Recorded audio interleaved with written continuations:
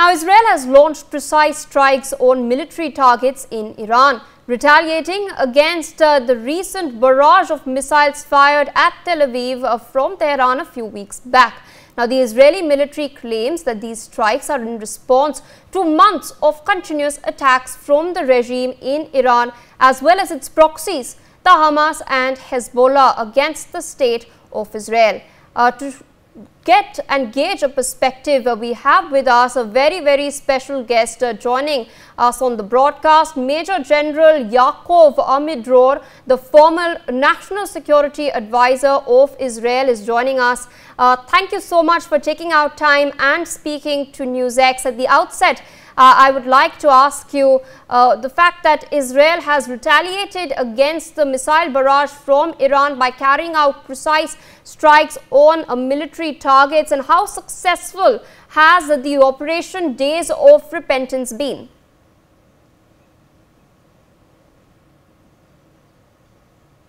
We don't have yet formal results of the attack. From what was published, we understand that the results are very good. All the targets had been hit by our missiles, and probably we achieved what was supposed to be achieved in this attack, neutralizing the air defense of most of the air defense of Iran in this area, and hitting production lines of missiles and so on. So I think that the message is very clear. The damage is big, and that will be appreciated by the Iranians, because they have to think about the next stage in which we might add more targets to the list if they retaliate.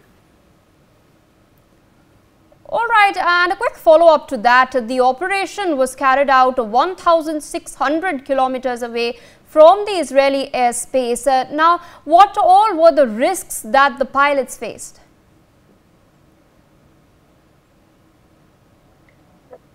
Look, we are not speaking about what the pilots are doing and so on and so forth, but it is clear that we have the ability to reach specific targets in Iran, to destroy them, and the Iranians do not have the means to stop us or to intercept when we decide to do it. And this is the message that we hope the Iranians will understand, and they will not escalate the situation. But if they do, we will have to do more against what they have. All right, sir, with key air defenses disabled and the Hezbollah weakened, is Iran now more vulnerable than ever?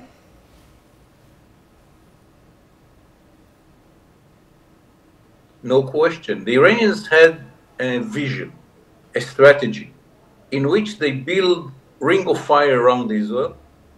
The two strong elements of the ring of fire were Hamas in Gaza, and the stronger one, Hezbollah in Lebanon. Hamas is not relevant anymore as a threat to Israel, and Hezbollah is losing its capabilities slowly but surely. We are pushing them in South Lebanon.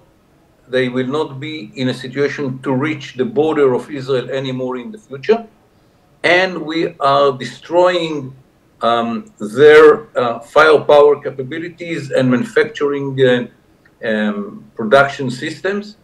And at the end, no question that Iran will be much more vulnerable, because they don't have the proxies to run the war, and they have to expose themselves and to do it vis-a-vis Israel, and you saw the result 2 nights ago.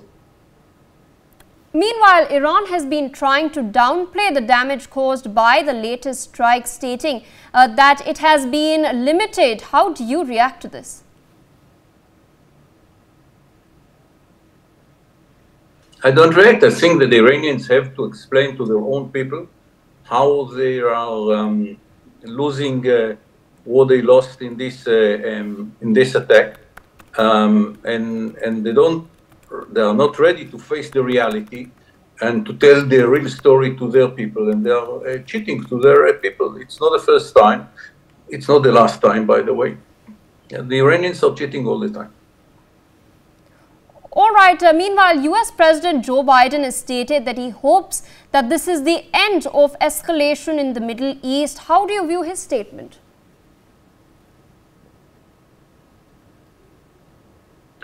From the Israeli point of view, it's clear that this is the end. We had to retaliate after 2 attacks of the Iranians in April and 3 weeks ago. We had to show the Iranians that we can reach these targets inside Iran and can destroy them. And then they will have to make their calculation. From our point of view, we send the message and we hope it will be well understood. If it is not, then we will have to consider what to do next. But from our point of view, it's the end. All right, there's been an outpour of solidarity and support from the world for the people of Israel. Now, what would you like to say to all of the well-wishers? Is there any special message?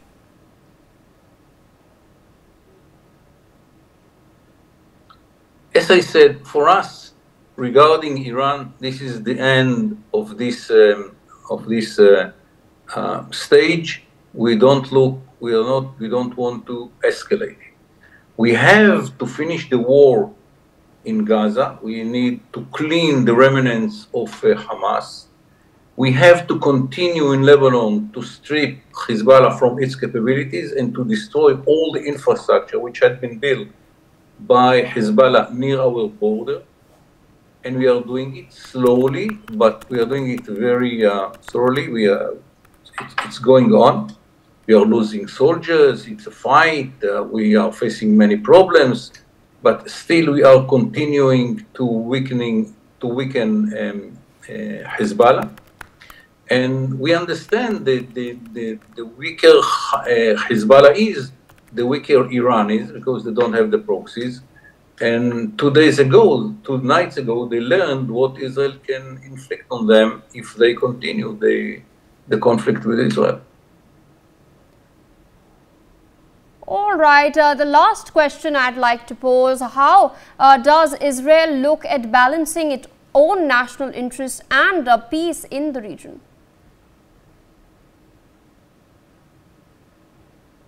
Our most important interest now in the region is to continue the cleaning of Gaza, to continue the destroying of Hezbollah, and to reestablish the civilian life around Gaza Strip and in the north part of Israel. We had to evacuate more than 80,000 people from the border of Israel. Remember, Israel is a 10 million citizens state, and we had to evacuate 80,000 people from the north. So the main goal of Israel today is to bring back all the citizens around Gaza, what they are calling the envelope of Gaza, and all the citizens which had been evacuated from the Galilee, from the north part of Israel.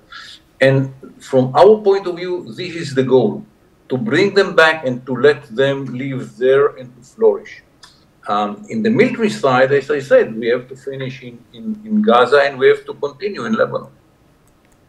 For more such videos, subscribe to the Newsx YouTube channel, hit the bell icon.